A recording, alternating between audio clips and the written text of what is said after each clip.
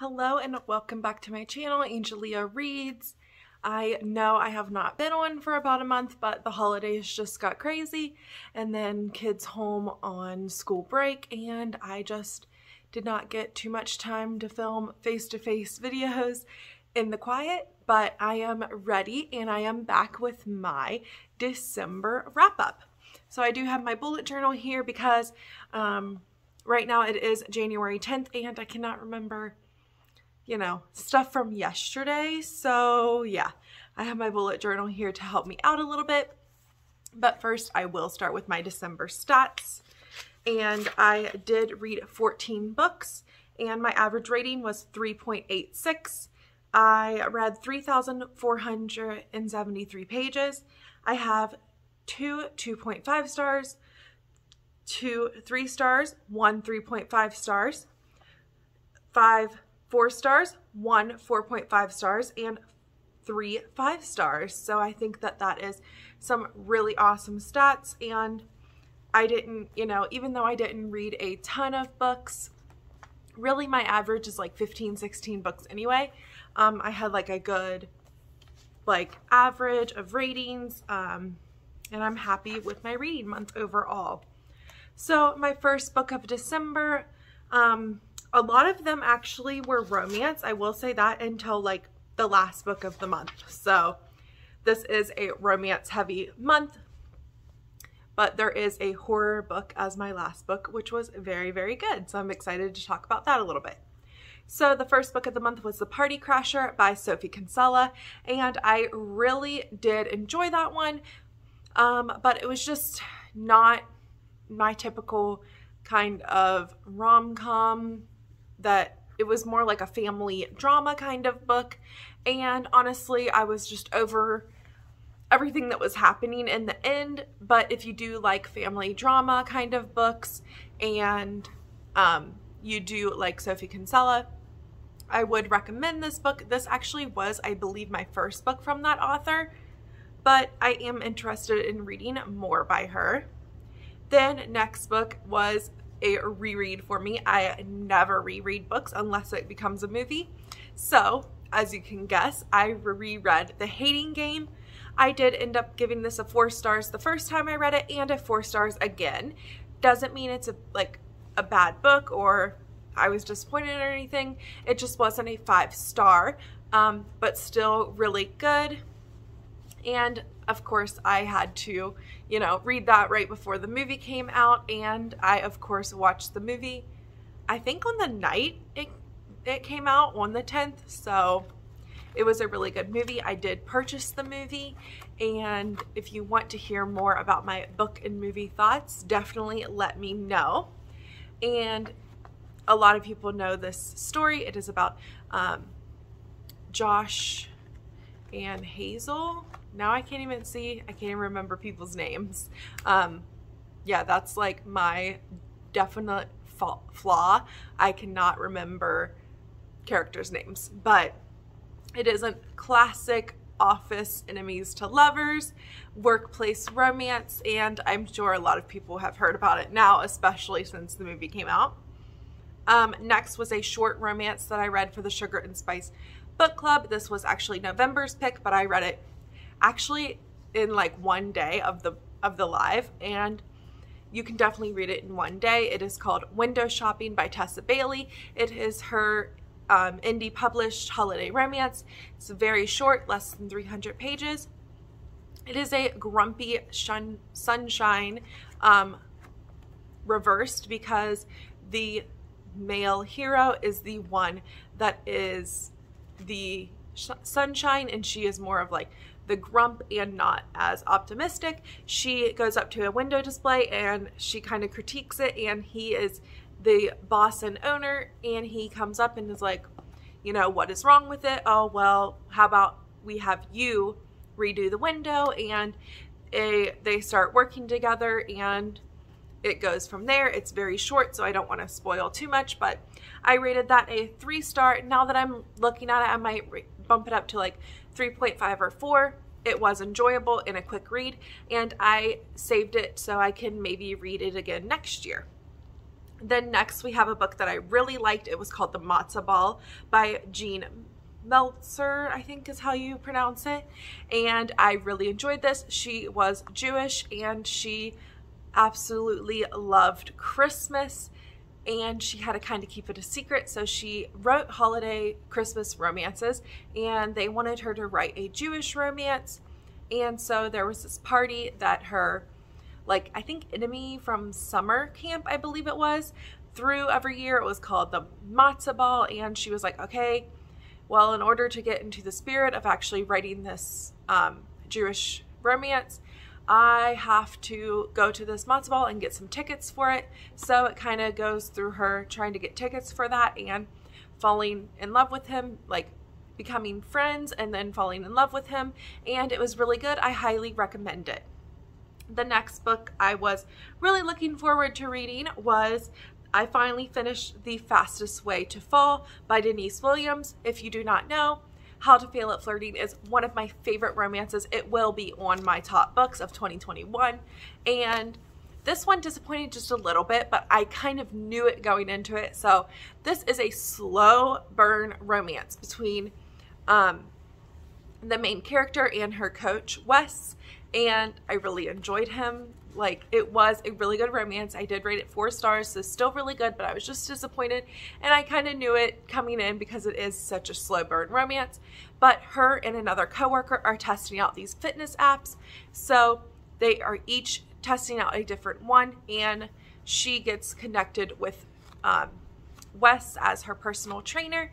And then it goes from there. They end up talking off of the app, meeting in person, and that's why it kind of was such a slow burn, because they were texting and talking through the app and then meeting in person. And so, you know, it took a while to build the connection. I still really enjoyed the texting and stuff like that, but I just wish it would have taken a little less time for them to meet and connect, have a connection. But still very good romance. Do highly recommend, and do highly recommend How to Fail at Flirting if you have not read that yet as well.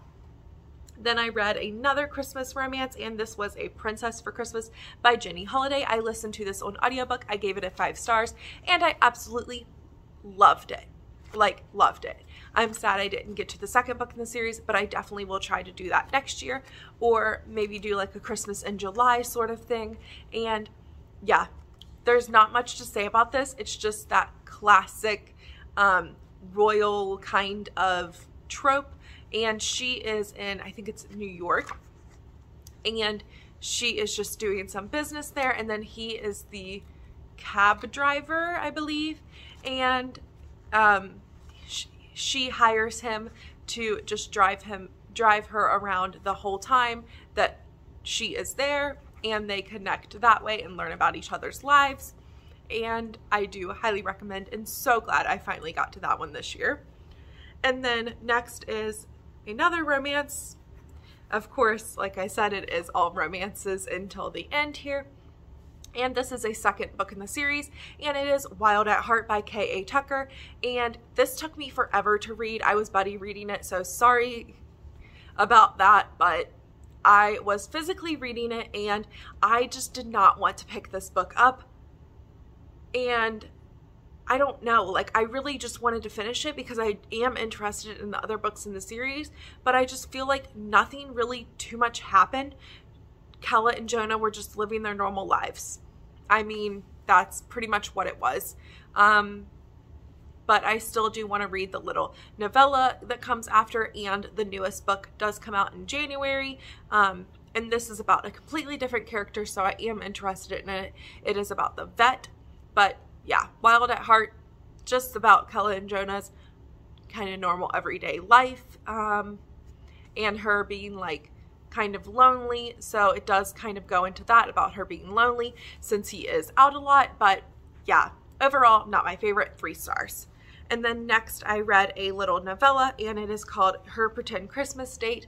I saw this on Instagram and a couple people's stories, and it looked really fun, and it was really good. I rated it a 4 star. It is by Jackie Lowe, and I found it on Hoopla. And she goes out on this first date, and it's not really her favorite. Like, she's like, this guy is not for me. He is just like too prim and proper, not really my style. And her parents are like, oh, how'd that date go? How is everything? And she's like, oh, he's actually my boyfriend now. And her parents were like, great, bring him to Christmas. And so she's been saying that she's been dating this guy for a while, when actually she only went on a first date with him. So that was kind of funny and just a really great holiday novella. Definitely do recommend the audio, or I'm sure that the ebook is great as well. And then let me see here. Next, I have another novella. I read a lot of Christmas novellas, and this was The Christmas Blanket by Candy Steiner. I gave this a 5 stars. This was a marriage, wouldn't really say marriage in trouble, because I think they were already divorced or like getting a divorce, but you know, it's kind of like a reconnection, I would say. And they originally split up because she wanted to travel and didn't want to stay in this small town. And she went back to the town, obviously, because her parents still lived there. So she went back to see her family and gets caught in a snowstorm. And of course, there it is, her ex-husband to help her out of the snowstorm, and they reconnect that way. I really recommend this for sure. I loved it, and I really want to read more by this author for sure in 2022. Next is A Cross-Country Christmas, and that is by Courtney Walsh. And this was just a nice, wholesome romance, nothing too really steamy or anything, but it still was a good adventure. And she has to go and see her brother because her brother and his wife are going to have a baby, and she has no way there. She does not like flying. Like, the train tickets are sold out, like no way there, except her brother's best friend, who she does not like. What I did not like about this is, like, she doesn't like him because of a whole miscommunication, and so I wasn't down for that. But overall, it was a really good adventure. I did rate that a 3 star, might bump that up to a 3.5 in the end, but probably no higher than that. And then I read some more Christmas novellas. So I read Dipped in Holly by Dana Isley, I think. I gave that a 5 star. Just a nice, short, steamy novella. And it is a major age gap. She is at a bar. Her boyfriend broke up with her at the bar. And I think it does take place around the holidays. Obviously, I don't think it takes place like on Christmas night or anything. But she meets the older guy that is the owner of the bar, and they go upstairs to her apartment and just have a nice, fun, steamy night. And there is a second book coming out, so I really hope to get to that one soon for sure. Then I read Her Night with Santa by Adriana Herrera. So good, 4 stars, just a nice, steamy female novella, and really enjoyed that one as well. Definitely would recommend that one for sure. And it is about her and Santa's like niece or something, I don't know. And then the last book I read was Stuffed by Kay Sterling. I rated that a 3 star. Not really my favorite book. It just was like a whole bunch of little short stories in each chapter about Santa, and it was like male romance, and yeah, it just wasn't like my favorite or anything. I would not recommend that. I might even bump it down to a 2 now that I'm thinking about it. And then finally, my last book of the month, and that I ended the year and the month with a 5 star, and that was Near the Bone by Christina Henry, I think is the author, and absolutely love that book. Highly recommend. Such a great horror book. And it is about, well, first definitely look up the trigger warnings, but the main trigger warning is about domestic abuse, but it is about this woman, and she is trying to survive with her husband, and they're in the middle of nowhere on this snowy, cold mountain. I believe it takes place in Colorado. And there's also like a mystery element, and some people didn't like that mystery element, but I was here for it. I was here for that mystery element. And it's a perfect book to read in the winter. I think a lot of people did read it for Winterween. And I don't want to give away too much because of that mystery element, but there is definitely this creature that she does not know what it is. Like, her husband is like, oh, it's just a big bear, but she finds like the trap and the tracks and everything, and so they are trying to survive from this creature and not get found from it. And also there is some other people that go into the woods searching for this creature, and her husband does not like that there are these other people in the woods searching for the creature, because they obviously, he doesn't want to be found really and wants to just be left alone. So it is about them dealing with the creature, but also dealing with these people in the woods that he just wants them to be left alone. And that is pretty much all I'm going to say about that because of that mystery element. I don't want to give too much away, but it is more of like a survival thriller because of the creature and the cold winter. And like I said, it does deal with domestic abuse as well between her and her husband, but overall would highly recommend it. And I can definitely see the hype in this book. A lot of hyped books lately I have not liked, but I can see the hype in that book. So that is all for December. Thank you so much for watching this video, and definitely give this video a like and subscribe if you like this kind of bookish content and read similar to me. Like I said, this was a very high romance month, but I do like thriller and horror as well. And that is all. I hope you have a great day or night whenever you're watching this, and I will talk to you later. Bye!